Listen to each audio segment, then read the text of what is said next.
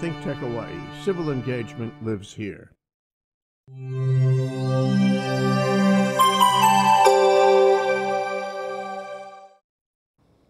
Good morning, Hawaii. It's 11 a.m. It's ThinkTech. It's a given Tuesday. And Peter Rosegg, a spokesman for Hawaiian Electric, and I were just discussing the meaning of the word kauna, which is an important word to understand the cultural inside of the Hawaiian culture. Can you define it, Peter? Well, kauna usually is described as the hidden meaning behind a word or a phrase or an idea. Sometimes it's a sexual or relationship term, I think. But very often, I think it comes up in other meanings. A story you hear, it's like a fairy tale has a surface meaning that children understand and another meaning that adults understand. And the kauna is the unspoken meaning of the fairy tale, I think. Should I always be listening? You have to always be listening because we all think in different ways, and you have to be sure that what you're hearing when you're listening is what the other side is saying. And sometimes, especially I think I shouldn't be opining on this, but in an island culture, you tend not to be very direct and blunt, so you tend to, it's like the classic air kiss where you kiss your friend on the cheek while you're making a nasty face. And really? So I think, in island cultures, Bob Kraus always used to talk about this at the Advertiser, people will not be so direct. They'll be circumspect, because if you insult somebody today, you're going to see them again tomorrow, and it might not go your way tomorrow. It's a small town. A very small town. It's a great thing about Hawaii, that it is a small town. It is. So, Peter, thanks for coming down on Election Day. It's an important day. It's a stark day. We'll see later. In the meantime, I think it's very important to talk about the Pole Agreement and how the Pole Agreement has changed. Yeah. You should tell them what the Pole Agreement is. You mean the one between the Czechoslovakians and the Poles? No, that's not the one. So Hawaiian Electric and Hawaiian Tel have come to an agreement which has been approved by the Public Utilities Commission. There are about 120,000 poles across the islands, not counting Kauai, that are jointly owned, and they've been jointly owned, or we've jointly owned poles for almost 100 years.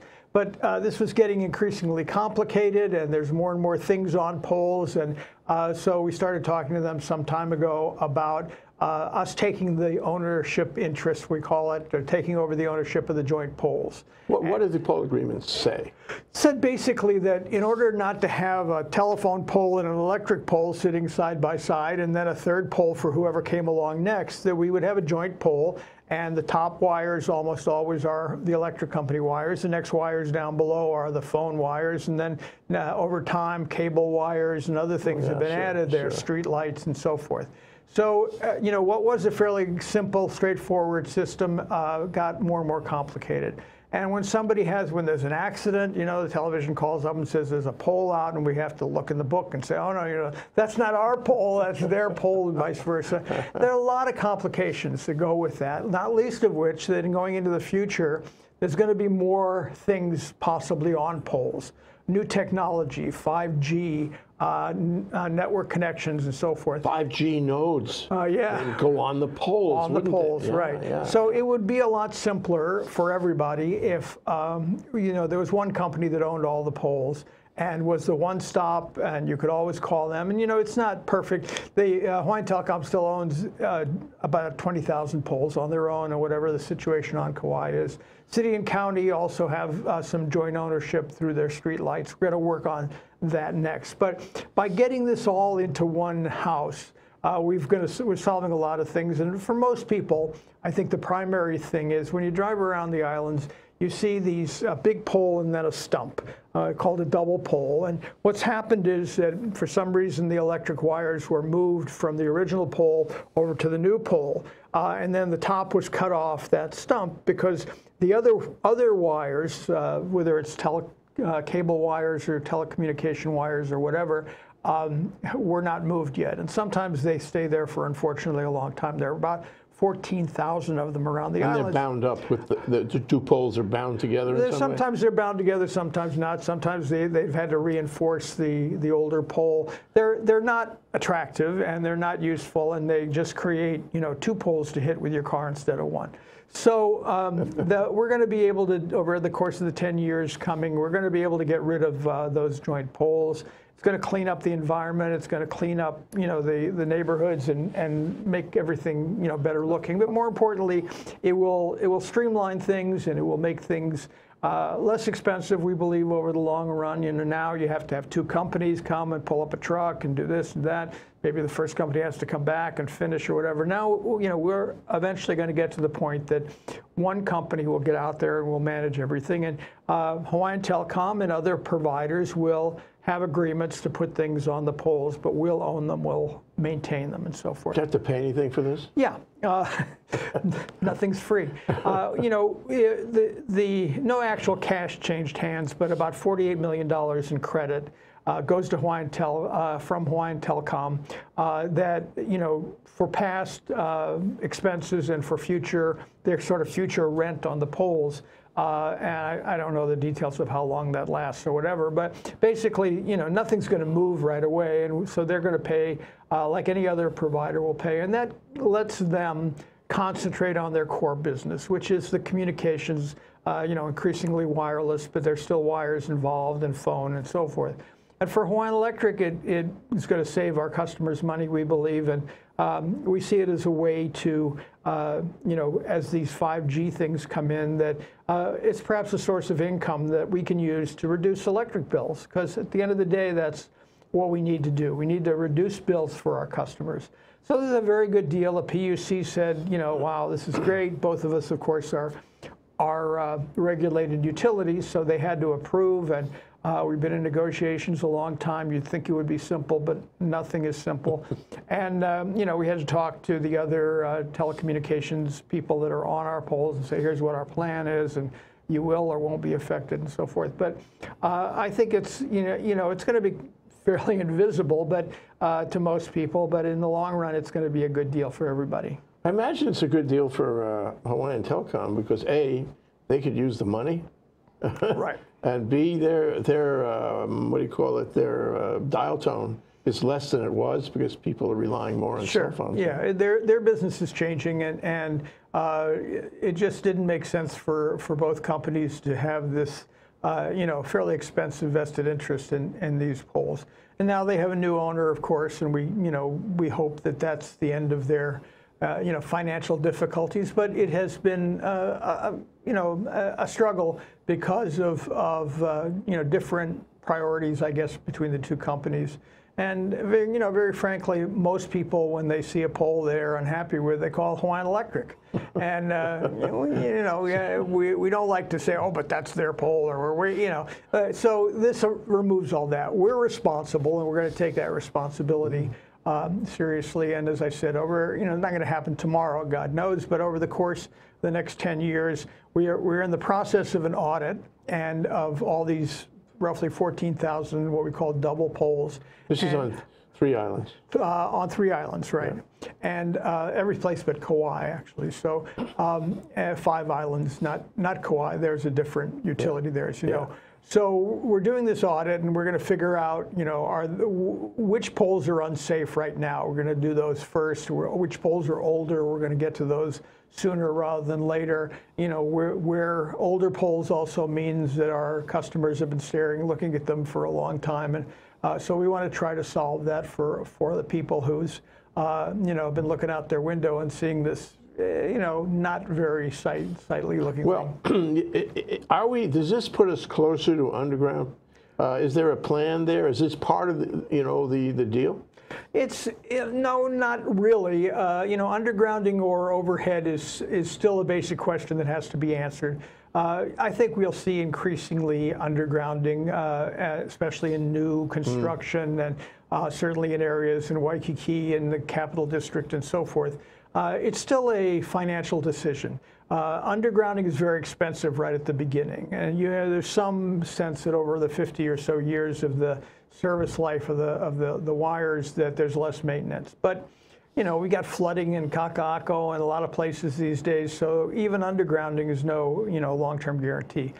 Putting up a pole is not cheap, but it's not that expensive in the short term, cash flow and so forth. And over the course of the life, it probably is a little more susceptible to wind and rain and all other kinds of damage. So the end result, we've studied this a number of times because people are always asking. And the conclusion is that they both cost about the same over the course of 50 years. But the question is, when do you want to pay the money? Right. When does the 50 years begin? Yeah, when does it begin? And that's the other thing. You know, if we were to start to, first of all, it would take if we were going to try to underground everything, it would not be a Hawaiian Electric decision. It would be a legislature, governor. It would be a public policy decision. And then somebody would have to say, the first guys to get their wires undergrounded is you, and the last guy to get their wires undergrounded is you. That's a problem. And I'm not happy about that because I could be paying a tax or whatever it's going to cost to do this, and it would be billions of dollars. I'm going to be paying it for 50 years before they get around to my neighborhood. Yeah. So you got to ask, is that the best use of the money in a high expense area like Hawaii? Is that the way you want to spend the money, and how do you do it equitably? I think most people would agree that, the beauty spots in Waikiki and things like that, the coastlines ought to be, among the first places. But heck, if I have a pole in front of my house, I'm going to want it to be undergrounded if everybody else is, and I don't want to wait 20 or 30 or 40 years.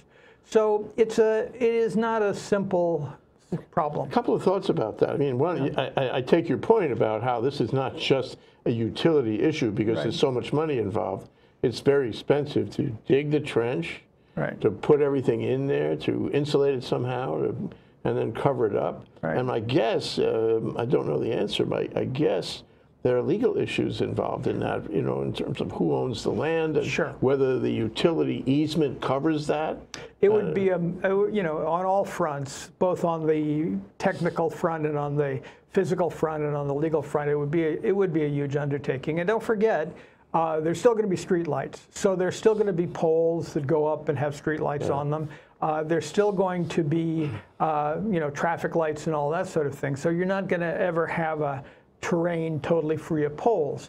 But, my guess is, and I read this in a book somewhere, for most people, if the pole is straight and everything is pretty neat, you kind of... It's an aesthetic question. Yeah, you don't quite notice it. If the pole is leaning and there's 12,000 things hanging off of it and a lot of junk, of course, you notice it. So I don't know. I know there are certainly people who are very interested in having the poles undergrounded or the wires undergrounded and the poles gone. But I think the majority of people, if you said, is it that important to you? Some things could never, we have massive 138 kV lines that go across the mountains and are held up by big, very strong now, we've strengthened these structures.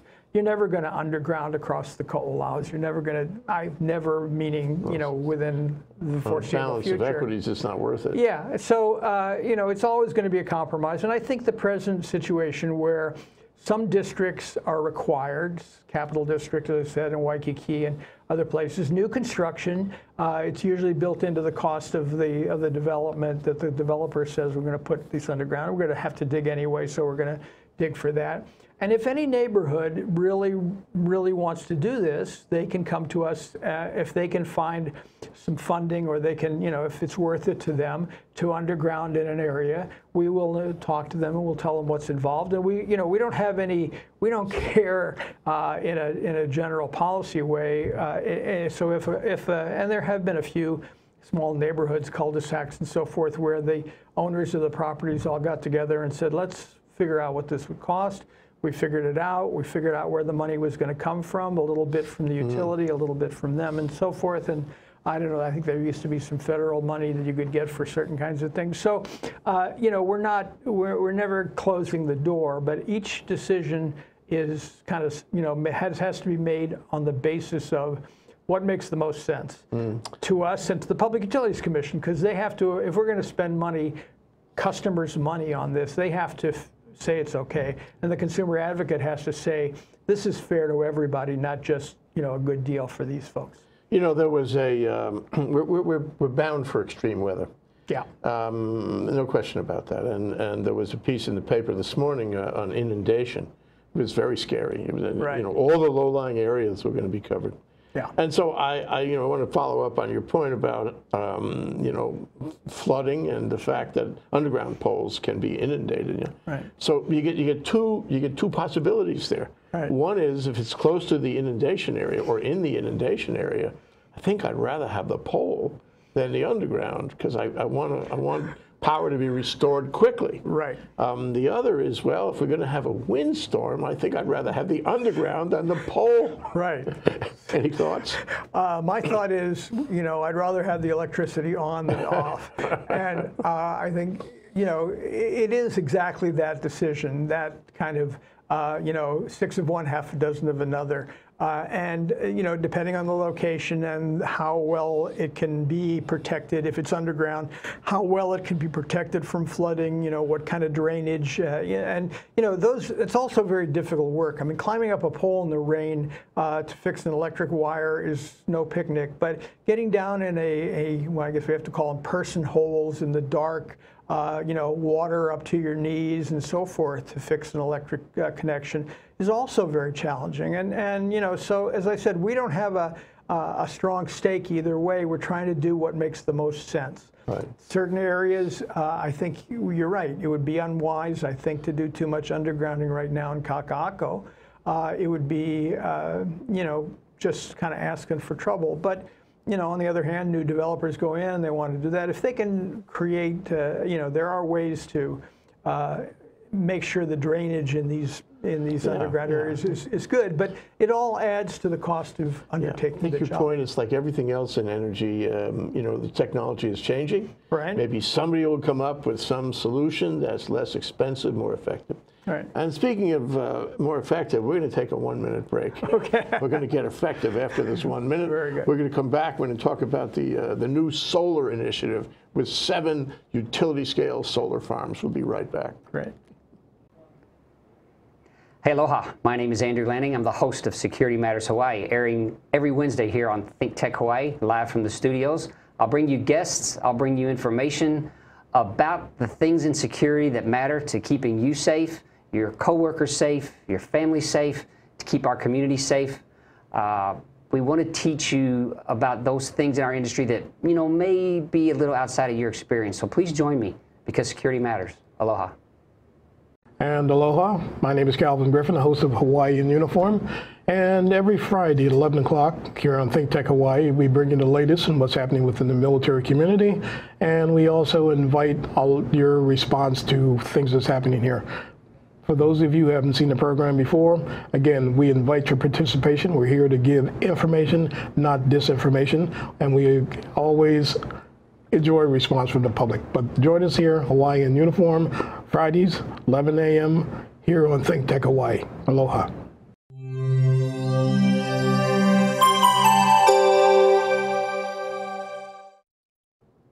We are delighted to be here with Peter Rosegg, a spokesman for Hawaiian Electric. Oh, Jay. During the break, we talked about lifelong learning. Okay, Giving me goosebumps. I mean every word.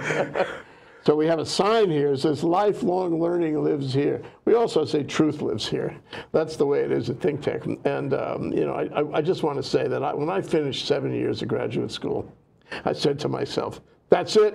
Right. I'm not going back to school. I did all my learning. I'm not doing it again. But I changed my mind, Peter. Yeah, Maybe we all have. I saw a quote that said, in the future, illiteracy will not be the inability to read. It will be the inability to learn new things. Everything, the world is incredibly changing for good and bad. As we know today on Election Day, we are hoping for the best. But, the new technologies, I had to go and look up what 5G is. So for our discussion about poles, I've heard the term 100 times, but I never knew what the G stood for. So it's generation of, internet connections. So wireless connections. So if you're not learning, if you're not open to new thoughts, you must be dead. So especially now. Yeah, now more than ever. How different our lives are from what they were 20 years ago, from what our parents' lives were 50 years ago. Incredible. It's just, it's exciting.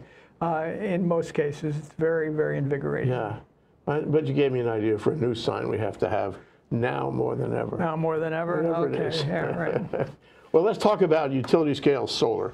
You know, I always felt years ago, when you and I first met, I felt that the future was in utility scale solar, and that the most efficient way to do solar was in large blocks and do it well. Right. And so, what's happening with the 7 utility scale solar farms you guys are working on? Well, about last February, we actually put out a request for proposal, said we were looking for renewables, mostly solar, on all of the islands we serve.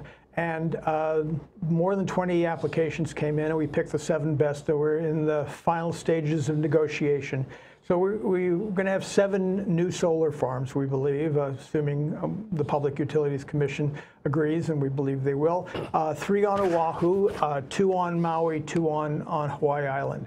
And first of all, you know, the headline is biggest infusion of new solar in the history of Hawaiian Electric companies. 265 megawatts. Some megawatts, right. But the really important thing is 2 things. First of all, the prices are very good. They are very attractive, and especially on Hawaii Island and Maui, those are going to be very helpful in bringing down their high energy costs. Well, it would seem that the cost of doing this on Oahu or Maui or the Big Island, it's all the same. Am I right? It's basically very similar. Land costs, shipment costs, you know, there's some small differences, but basically, you know, the cost of a panel from China is the cost of a panel, getting it here, getting it installed. And once it's installed, it's very low maintenance, very few moving parts and so forth. So yeah, it is a very, in that sense, it's very attractive. And the costs for homes, as we know, and for grid scale projects has been coming down. So the price is very attractive. And the final thing really is most important for all 3 islands. Each of these projects will have a battery, will have energy storage. So during the noontime, middle of the day, when solar is strongest, it will collect energy, and if it's not needed immediately in the grid, it will be stored, and it will be available at 5 o'clock in the evening when the sun has gone down, but most energy is needed. So from 5 to roughly 9 o'clock, most of these things will have about 4 hours of storage. So they will be able to transfer. The holy grail of renewables is getting renewables from when they're plentiful to when they're needed, and this is going to make a huge step in that direction. Increasingly, every renewable project will have to have some kind of storage, but for solar especially, because it's so, you know, abundant in the middle of the day from 10 to 2 or so, and then it tapers up, tapers off. But that creates a lot of problems for our system. Not just for customers and what they pay, but you know, at about 3 in the afternoon, all of a sudden, as the solar goes down, the amount of energy we have to produce goes up. Call it ramping, and it goes up, you know, in a radical way, much more quickly than most of our generators are designed to move. Most of our generators are going to go inching up and then inching down. Then all of a sudden, we have these incredible ramps that we have to deal with. Does a peaking plant play into this? Yeah, peaking plant is what you turn on to deal with the ramping in a traditional way. But if you have this energy in the batteries, we're going to be able to control that ramping, and we're going to be able to avoid, you know, there are 3 kinds of plants: base load on all the time, cycling, which you turn on, you know, which you increase and lower, and peaking, which you turn on at the very height of your demand. And that's the most quick response. Quick response, but also the most expensive. That is very expensive energy. It has to start up quickly. You have to have, you know, the fuel and so forth. So if we can avoid that, and we can avoid ramping our cycling plants that in such a fast way. I mean, they're meant, you know, if you drive your car normally, you increase the speed and decrease the speed. If you start revving it up and going, you know, from 1 to 60 in 10 seconds, your engine's going to be gone before you know it, right? And these are big engines. And if we have to continually ramp them in this radical way, it takes the life out of them, and it, you know, voids the warranty and all those bad things. So this will be a terrific asset for all the 3 islands, and the price is great. So on the Big Island, on Hawaii Island, where they have paid very high rates because their wind farms are still on contracts from avoided cost of oil. We don't do that anymore, but those contracts are still in force. All of a sudden, we're going to get a large infusion, about 60 megawatts on Hawaii Island of solar at a very reasonable rate, and we'll be able to move it. A fraction of what it was before. It's probably among the best prices we've seen for grid scale renewables. So that's very exciting. It's exactly the fruition of what we have been trying to do and leading up to in the 10 years or so since we really got serious about this. And one more thing, we originally put out the RFP in February, I believe, and then came May or so, the lava and the eruptions on the Big Island, and Puna Geothermal Venture, a 38 megawatt firm renewable energy plant, had to close because the lava surrounded it. Also unavoided costs, aren't they?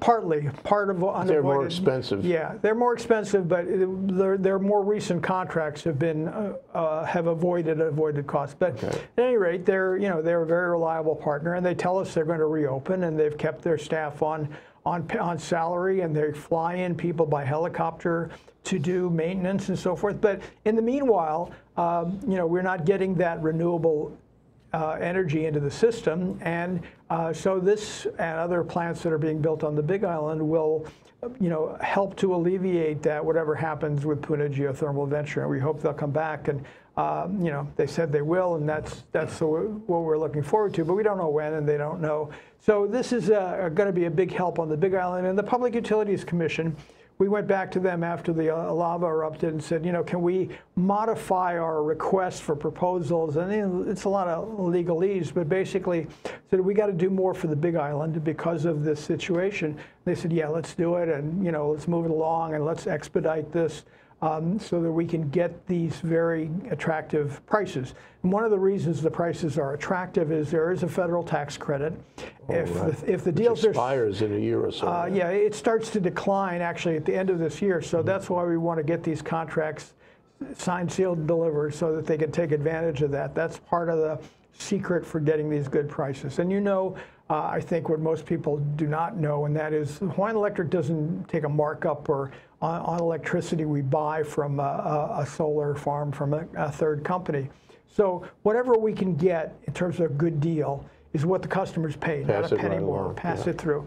And that's what the Public Utilities Commission wants us to do. That's what the CA wants us to do, and that's what we want to do. I mean, we're all customers of Hawaiian Electric. Well, it addresses that old issue of democratization. Because if I have the money to put it on the top of my house, it doesn't help the guy next door. Right. A utility scale solar farm helps everyone. Every single person, including the people with solar on their roof. And we're very happy. The 80,000 some customers have solar on their roofs.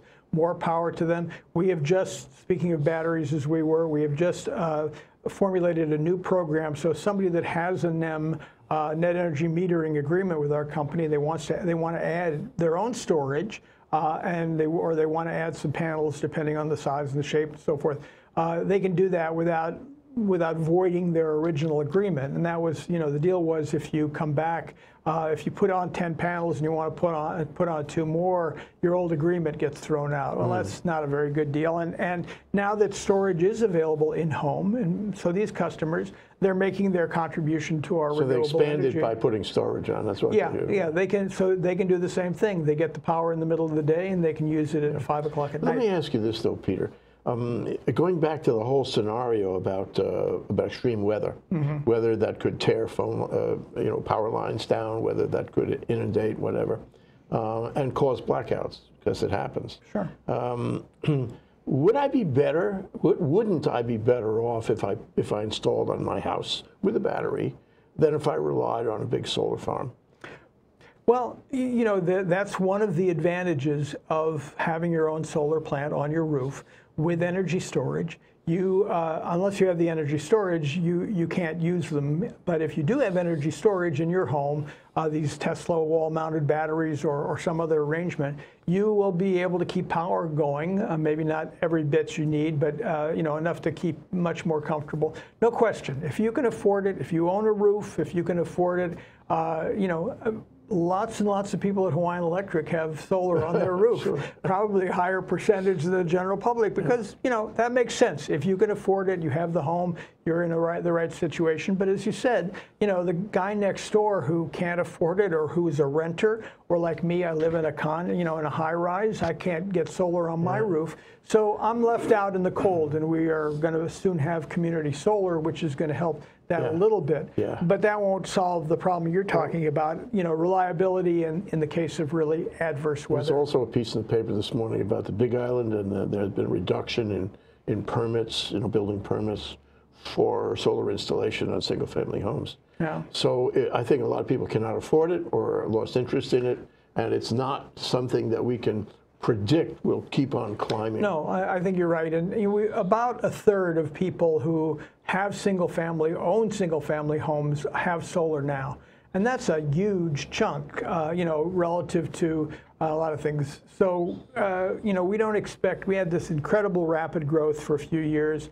Energy prices were extraordinarily high because of the price of oil basically in the Asia Pacific region, and panels were getting cheaper and cheaper, and there were a lot of companies here who were competing to install solar, and there was this kind of confluence of events that saw this very rapid rise. I think that's calmed down, and in any given month, you know, the permits may be up, the permits may be down. Over the course of time, we expect the long-range prognostication is for rooftop solar, privately owned, to continue to increase. Just not, you know, in a rocket ship, more, you know, more in a long haul. I'll tell you about a show we did. We were really out of time, but let me tell you about a show we did a month or two ago involving some agency that was watching this. Guy was in Washington, and he told us that they had made a study of Puerto Rico. And in Puerto Rico, there were utility-scale solar farms, probably not the kind maybe that we would build, but they were there. At least two of them, big ones. And what was really interesting is that they had one contractor build on this side, another contractor build on that side. And the fittings that were on this side were different than the fittings on that side. And when the winds came, this side was destroyed. The panels were ripped off the footings. They were completely inoperable. On that side, they still worked. Wow. I mean, and the lesson to me is you can build it this way, or you can build it that way. Right.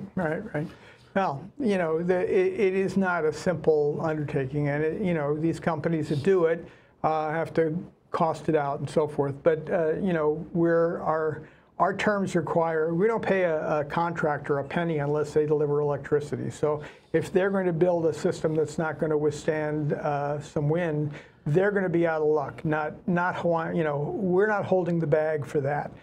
So that's part of the deal. We want the best possible system, but the crux is we're going to not pay more than a certain amount for the energy, and we're not going to pay anything if the energy doesn't come.